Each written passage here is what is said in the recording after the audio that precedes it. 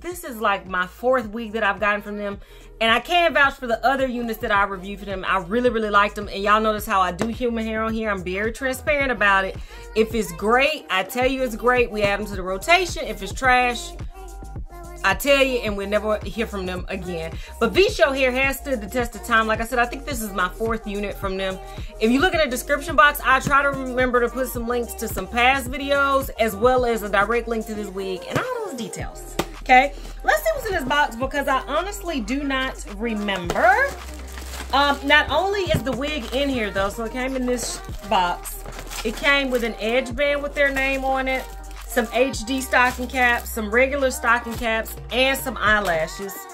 And then the wig, I remember why, because I was like, I ain't done any straight human hair in a long time.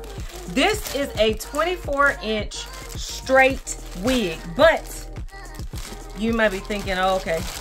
The reason why it's dope is because in some of my past reviews I did on hair from VShow hair, it was just mind-blowing to me that I was able to take that wig out of the pack, put some tint spray on it, and go. And so I said I want to do that with a straight wig, and that's exactly what we have here.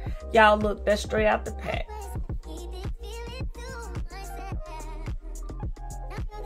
Okay, that is why I did this, and now it's coming back to me.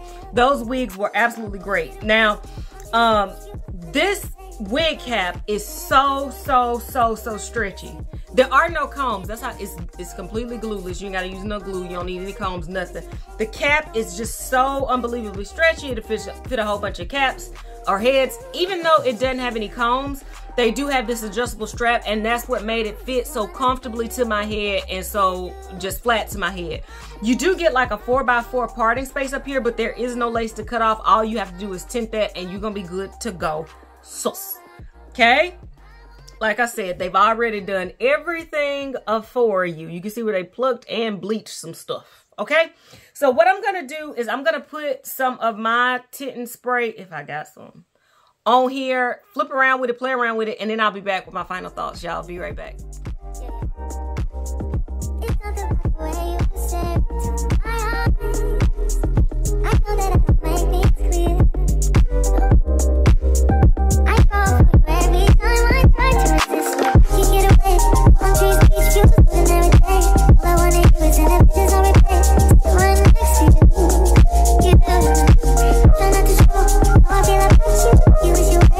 Don't really want, I just wanna get away. Just sit right next to you.